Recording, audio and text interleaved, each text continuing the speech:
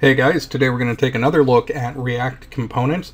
We've got here this application that we built in the previous video, so if you didn't watch that, you should probably go back and watch that first, just so you're up to speed.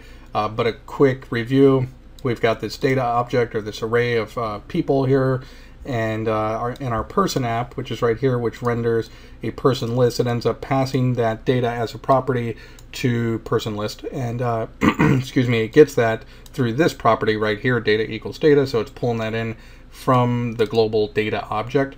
And then each person in the person list gets mapped to a person object, which displays the last name comma first name, and we get what we see over here. Pretty cool, but what we want to do is make it a little more dynamic. I want to be able to add people to this and not rely on this global data object. So first thing we're doing is we're getting rid of that, and then down here we're going to not pass it in.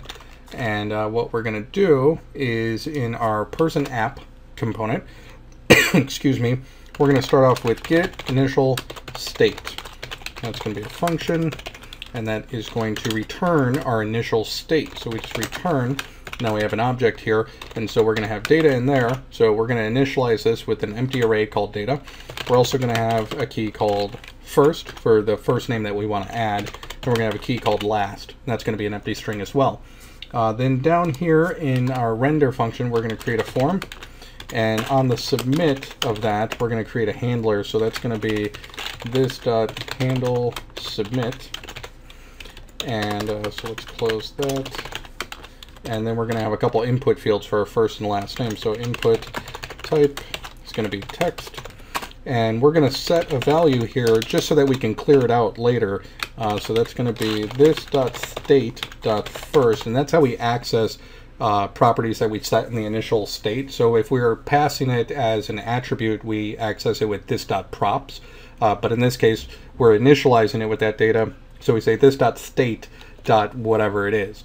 We're also going to add a change here, so an unchange equals, and we're going to say this.unchange first. So we're going to have a method for that.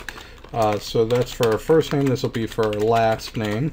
So last there and last here. Then also the data that we pass to the person list is no longer coming from this.props because we're not passing it in as an attribute. Now it's this.state.data. Okay, so up here we need to create these, the handle submit and the unchange first and so forth. So unchange first is going to be a function. Oops. And then, so let's build that out really quick.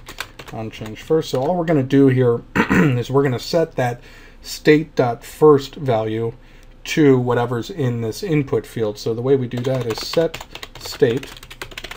We pass it in our object, and we're going to say first, and that's going to be equal to the value in that field. Excuse me. And we're just going to do the same thing for last. So last, and then first is, last is going to be equal to the field that's in there. Okay, so now we need our handle submit method. Again, that's going to be a function. This is really where we're going to do all our work. So what we're going to say, so we've got an event, and we want to prevent the page, prevent default. Oh, man, that was messed up typing. Okay, so now what we're going to do is we're going to push this new item into our data. So this.state.data.push, and then we just create our object here. So first is going to be equal to this.state.first, and last is going to be equal to this.state.last. And then finally, all we want to do, excuse me, is clear out the values so that we clear out our fields. So this.setState, and we're just going to say first is now an empty string and last is now an empty string. Okay, so I'm sure I've got some errors in here, but let's try this out. Reload, and so we've got our fields. Oh, you know what? I never put a button on there. Let's put a button there. And okay, one more time, reload. So Bruce, Wayne, add that. Something got screwy there. So we did actually do something, but we didn't push it in there for some reason. So let me look through this for just a second.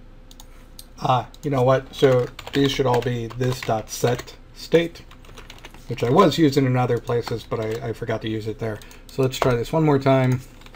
Bruce Wayne, and we got Bruce Wayne. Peter Parker, and we got Peter Parker. So there you go.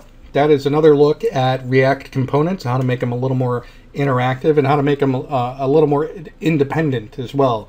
So obviously we've got, you know, nested components going on here, but we're no longer dependent on, you know, this global variable of data. And, you know, we've got some very easy interaction here. So very cool. Again, that's React components. Hope you guys enjoyed it and have a good one.